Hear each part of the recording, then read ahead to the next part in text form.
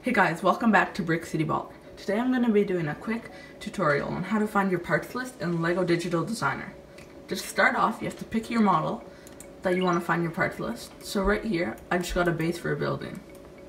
Now I'm going to go to the top right corner to find the building instructions.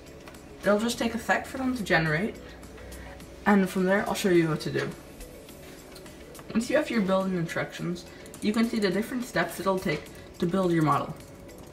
But if you want to find the parts list, you're going to have to go to the very top left corner where it says HTML building guide.